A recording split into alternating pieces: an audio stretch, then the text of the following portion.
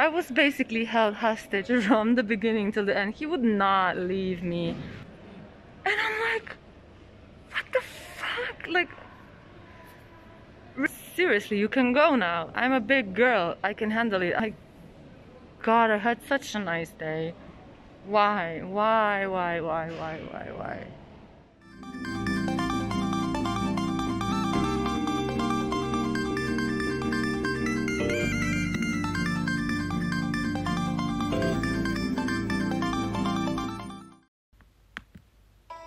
I only had one day in Diyarbakir. My flight was in the evening, so not knowing much about the city, I've only watched one video. I think it was from Drubinsky, who was like super impressed with the city. So that was kind of the reason why I decided to make a little stop in Diyarbakir.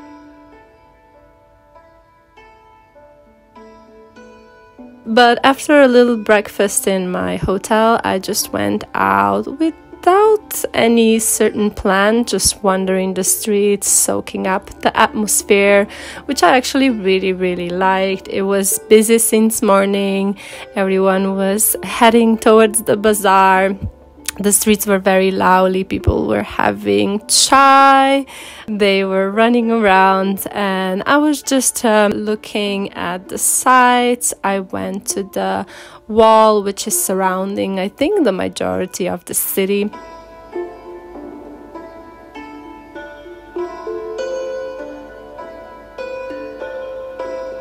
I've also found the park. I heard about this really amazing bridge where a lot of people come to have picnics, and I've seen pictures on Instagram, so that was one thing that I really wanted to find.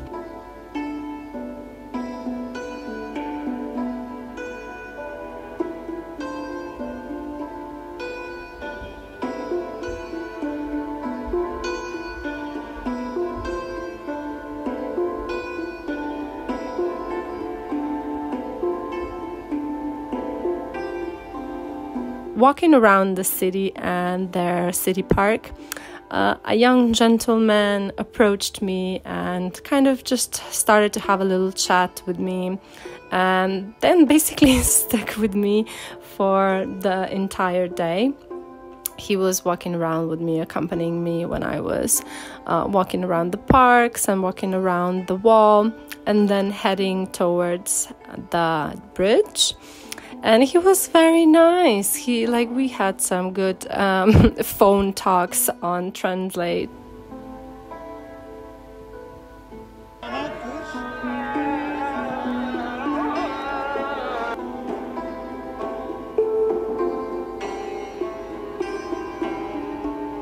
Somehow this lovely path around the castle is also leading through a cemetery.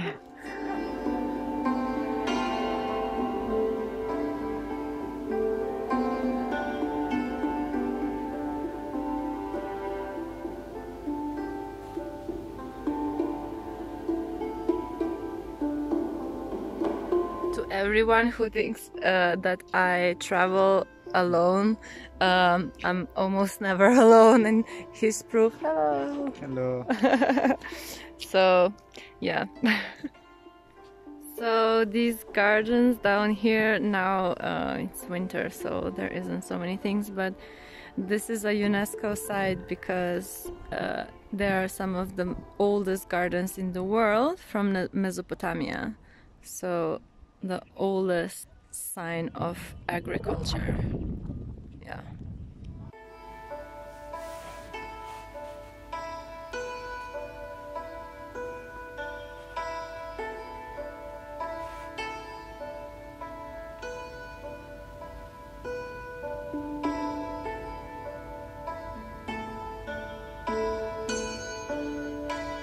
We are walking to the very famous bridge, and it's actually so nice to walk after yesterday sitting on a bus for 10 hours, and the weather is just perfect.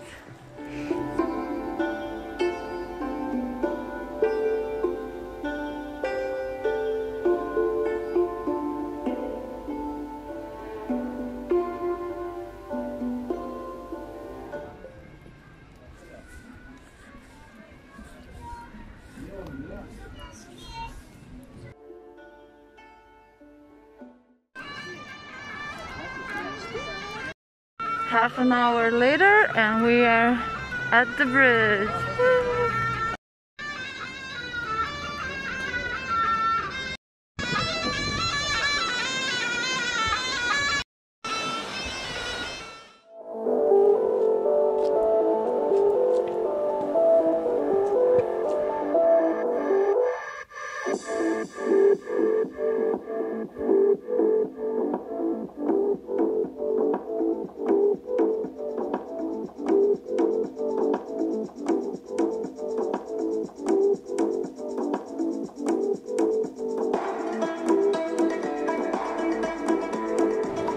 Like one of the most gorgeous terraces, picnic places ever. I can only imagine how amazing it is when it's full of people and there's music, but there's no pandemic and it's so alive here. Now it's like there's no one, just us two. It's crazy, but it's so nice, so peaceful, and just the sunshine. Oh my god, I could stay here forever.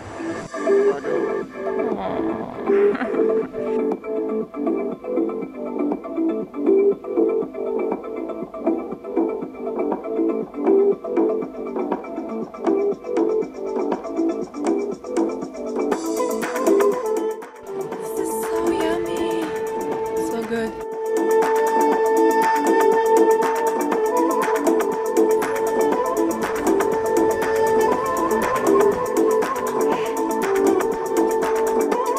So we spent a really wonderful day. I really enjoyed the bridge. I really enjoyed the vibe there. The sun was shining. It was gorgeous. It was really one of those days where you just cannot but help to feel like happy and like full of life and full of love. It was honestly the best kind of way that I could imagine like ending this whole trip in southeast Turkey.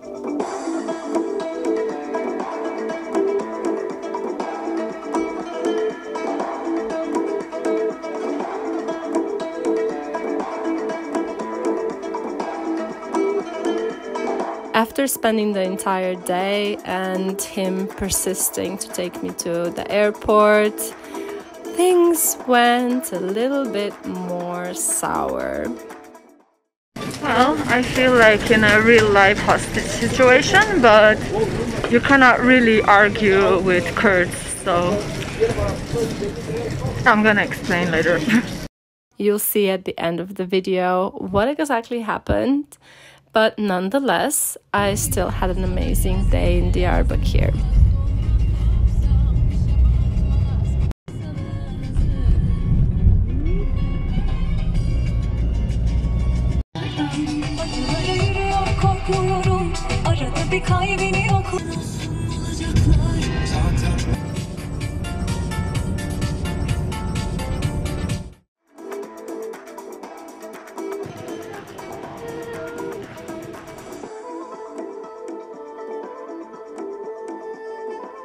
Deserted airport.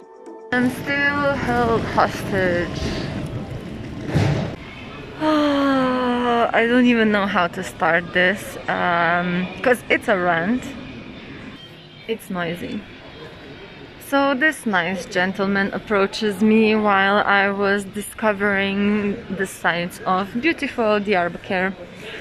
And in the fashion of Kurdish people and also Turkish, by now I know that it's better to just give in, and so he accompanied me to see a few sites, showed me some nice things as well. He was super nice. We were having a blast. We were having a really nice day. And of course, also in the fashion of Kurdish people, he would not let me pay for anything, not for tea, not for entrance to the church, not for food, nothing. And then, of course, he offered to take me to the airport as well. I had already made plans with the hotel. They called me a taxi.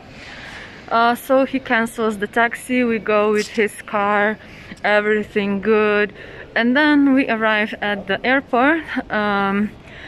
in my opinion, pretty late. I'm always stressed and want to be early, not on time, because like time management is just really stressful for me.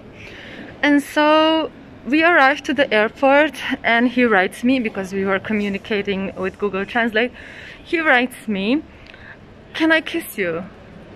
And I'm like, what the fuck? Like, really? Even once someone cannot be nice, like especially male to a female, without wanting something? And by the way, he was 22 years old. And I'm like, no, fuck no. Like, seriously, my expression was like, I was just like, no, no, no, no, no. So at least he understood this one no. And then he goes with me inside the airport. I was basically held hostage from the beginning till the end. He would not leave me. Like, he was like this puppy following me everywhere.